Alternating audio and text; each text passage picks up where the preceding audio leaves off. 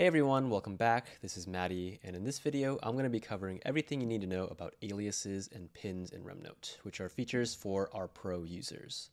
So let's just get started with aliases. So what are aliases? Aliases are alternative names to your rem that will be linked all together, and they'll preserve the same features as your references already have. So let's just get started with some examples here. You can make an alias for any rem that you want to. I'm going to create a new rem called National Broadcasting Company, which some of you might know as NBC. Now, if I want to reference National Broadcasting Company in my knowledge base, it can get really cumbersome to type out National Broadcasting Company every single time. So I'm just going to make an alias for it called NBC, which is much more colloquial. To make an alias, use Alt or Option plus A. And now I can type in the name of my alias, NBC. And now if I want to reference or tag or portal in National Broadcasting Company, I can just use the alias instead. Much easier. Today I learned about NBC. And just like how all references, tags, and portals behave, to the right of that rem will appear a number. And if you click on that number, it'll show all the times that that particular alias was referenced. And you can create multiple aliases for the same rem just by hitting enter.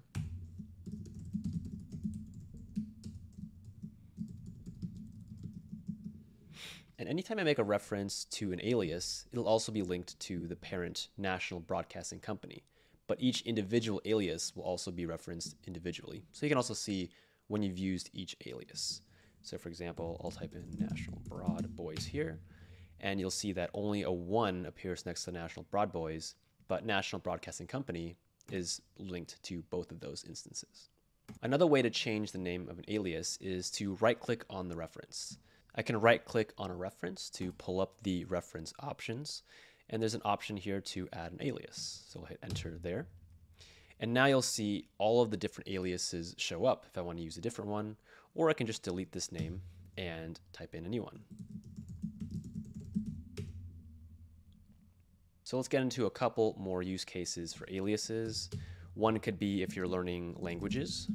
For example, if I'm learning about the word dog in English, I might want to make an alias for this in German. It would be Hund, or in Spanish, it would be perro. In Vietnamese, it would be ja.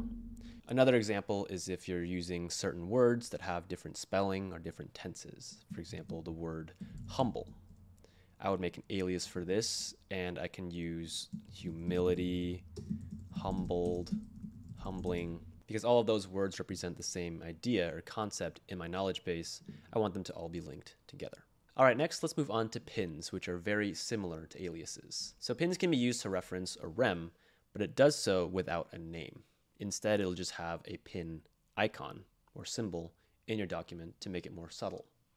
So pins can reference rem, but do so without a name. So this can be really useful if you're just trying to make citations for a research paper, or you're taking notes from an article, or if you just want really subtle references in your documents. So to demonstrate how to turn a reference into a pin, we need to first insert a reference. So let's say that today in class we learned about the growth mindset versus the fixed mindset.